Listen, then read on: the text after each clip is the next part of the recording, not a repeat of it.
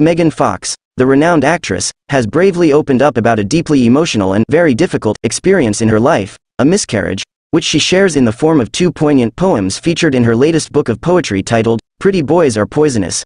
This heartfelt revelation took place during an interview with Good Morning America. Megan, who is 37 years old and has 3 children, described the miscarriage as an unprecedented and challenging experience that she and her fiancé, Machine Gun Kelly, whose real name is Colson Baker, went through together. She candidly shared their emotional journey, reflecting on the profound questions of, what does this mean? And, why did this happen? In her book, Megan Fox's words resonate with deep emotions. She touches upon a poignant ultrasound of a baby girl at 10 weeks and 1 day, contemplating the what-ifs with lines like, maybe if you hadn't, maybe if I had.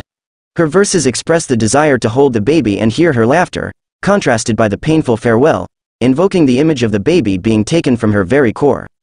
Within her poems, Megan questions the cost she'd be willing to pay to recover her child's soul, asking, tell me please, what is the ransom for her soul?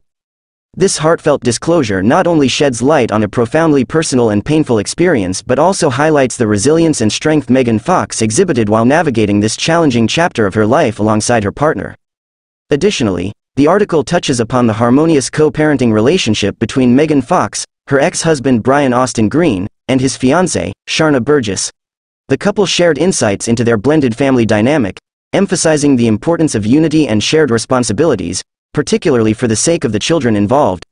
Their story is a testament to the power of mutual respect and love, transcending traditional family definitions. In sum, Megan Fox's candid revelation about her miscarriage, shared through the medium of poetry, offers a glimpse into her vulnerability and resilience, while the co-parenting narrative demonstrates the potential for extended families to find harmony and mutual respect.